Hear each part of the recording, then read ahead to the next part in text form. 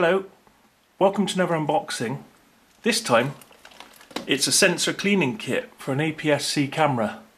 Now, I've never used one of these before and my camera is a few years old and I'm just wondering if this is the right thing to do or not. But I'm going to give it a go.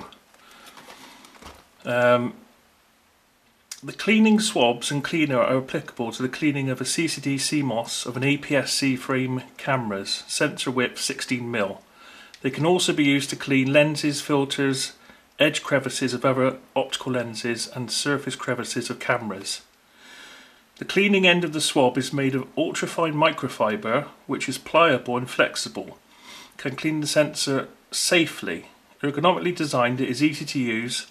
Produced in a class 100 clean room, the vacuum sealed cleaning swab is protected from dust contamination in transportation and storage to meet the cleaning requirements of digital imaging devices.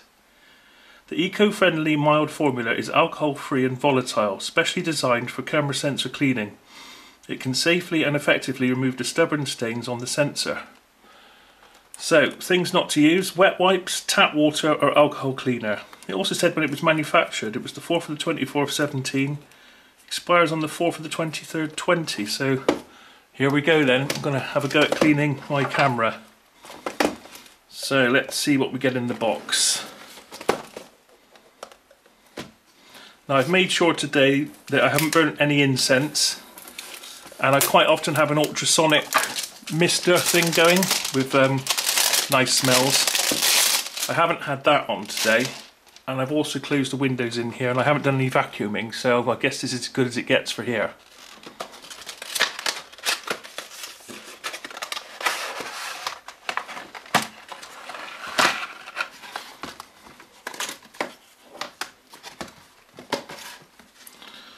Okay, so all the swabs are sealed.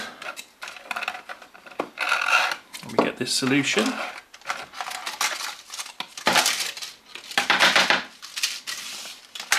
So we get 1, 2, 3, 4, 5,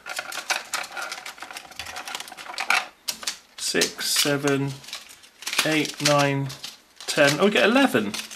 I wonder if that was maybe 10, or am I just not counting properly today? Anyway, there we are, that's what we get in there. So let's get straight on with it. So I've got the A6000, the original one. At the moment it's got a 50mm f2.8 macro, Truett by Zyson, very good lens. So just to start with,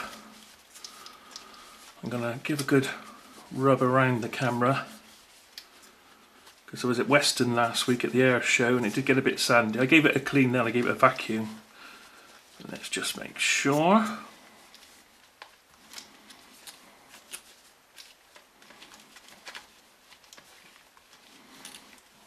Don't want any stray dust from anywhere getting in.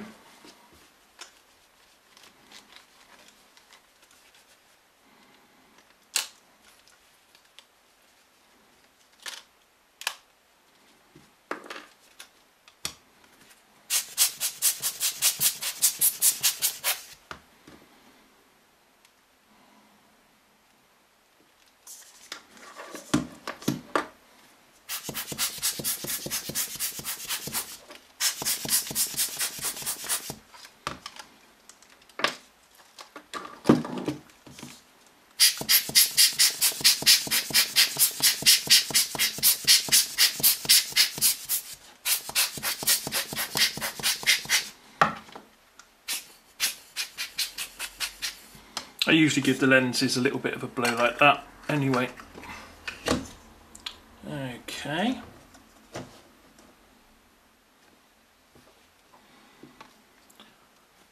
Right then.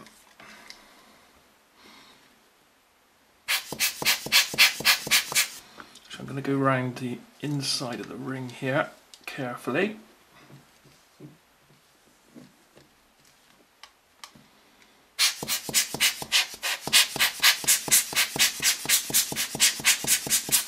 Reason I'm doing this is when I took some photos at Weston, I think I saw one or two little blobs on this.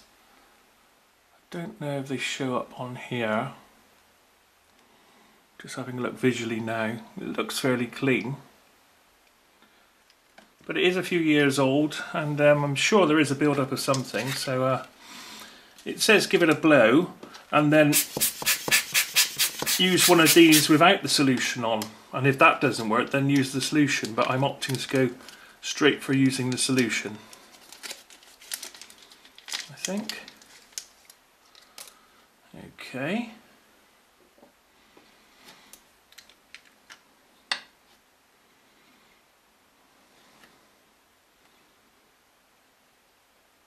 It says put a few blobs. It isn't actually blobbing at all, this thing.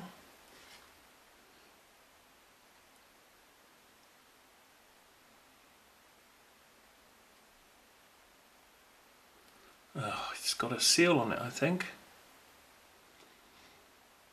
Oh, just what I didn't need right now.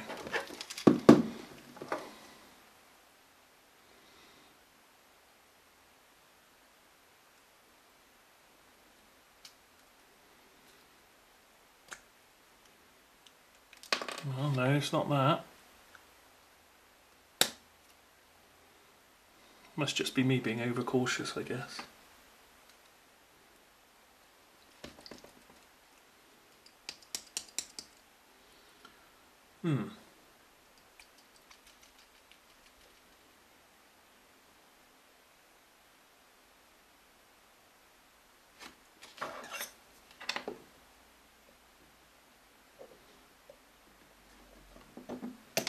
Ah, okay.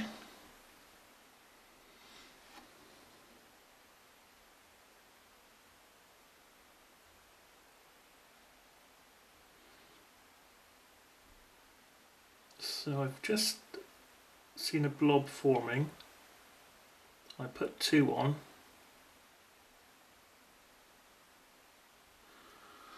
Well, 3 seem to be enough just to coat one side of that. Right. So let's zoom in a little bit here.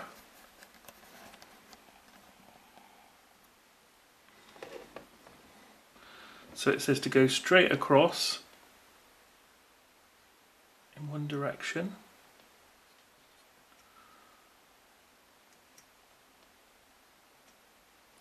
I think there was a blob on there. And then the other way to dry it off. Well, that's not working out very well, but it says if the sensor's still wet, so I guess I put too much on here. It says if the sensor's still wet, you must use another one of these. So I'm going to go straight ahead and do that. So that one's done now, I can't use that again.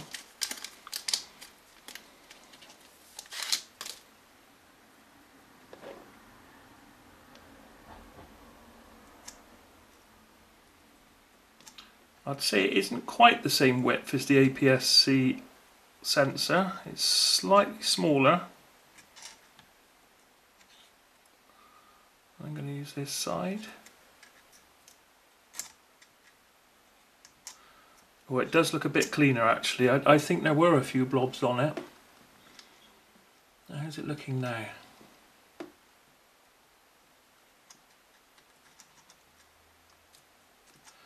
I think you're only meant to draw it across once or twice, but there we are. That looks cleaner. I think there were 1 or 2 little blobs.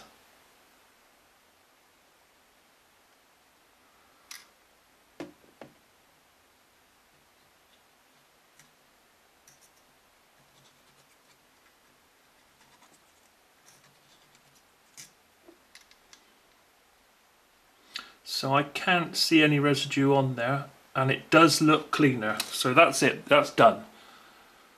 I think it does look cleaner. I don't know if you can see any difference there, but I think there were what looked like a couple of water stains on that.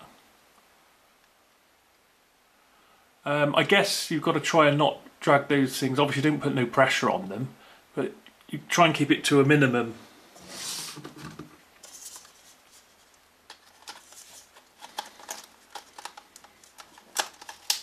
and straight back on with the lens. Let's put a battery in there.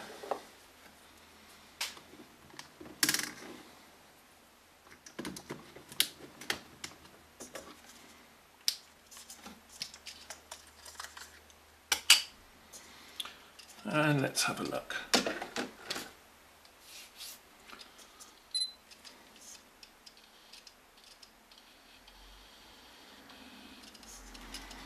So I'm going to have a quick, take a quick photo here.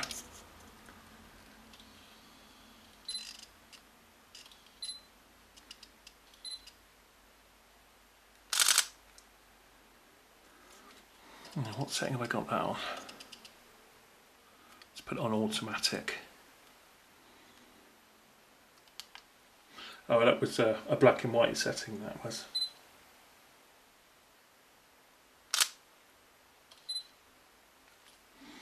Well, it looks fine. So if I do find any real differences, I'll let you know. I'll put a link to my Flickr photos on so you can compare the before and after. So my Flickr channel is Mesmerland Flickr, and the date today, where are we? It's the 29th of June 2017. So if you look on my Flickr channel for any photos after that date with the A6000, then we can do a comparison. As soon as I have taken a few, I'll put 2 examples up in the more info. I'll put up a before and an after example. I'll try and do it with the same lens as well. But there we are. So that seemed relatively painless. It didn't leave any smearing or anything like that. It does appear to my eye to be a little bit cleaner. I'm sure I had 2 little water stains. I say I was in Weston-super-Mare at the air show, and I'm sure I saw 2 things. I was going right in direct sunlight, but obviously I couldn't be sure if it was on the lens or it was just because I was shooting right into the sun. But I guess if it's going to show it up, it's going to show it up when the sun's right on the lens. So well, seemed painless enough. Thanks for watching, and see you next time.